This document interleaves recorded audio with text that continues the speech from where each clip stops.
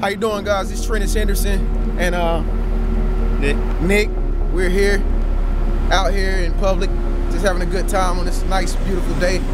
I'm gonna let him give you his take on the presidential election. So, Nick, man, what do you think about all this, man?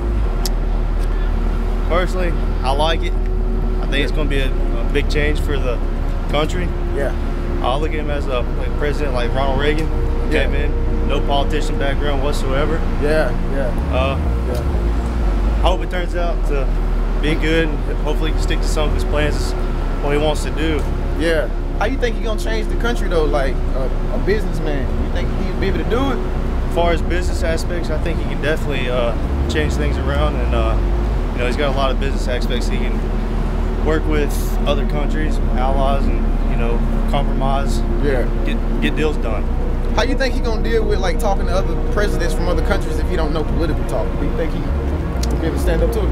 It's all not about political. He's, you know, obviously not politically correct.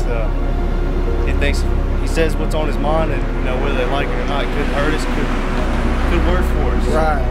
Yeah, I feel you on that. Like I said, though, I look at him as like Ronald Reagan. Yeah.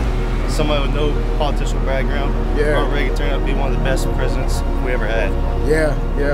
Hey, and I've been telling people that I've been interviewing too, man, like as time goes on, I'm beginning to like him more and more too, because I'm starting to see like, damn, you know, we don't have a political problem with our country. It's more like business and finances. Yeah. You know, we just need the money to flow right.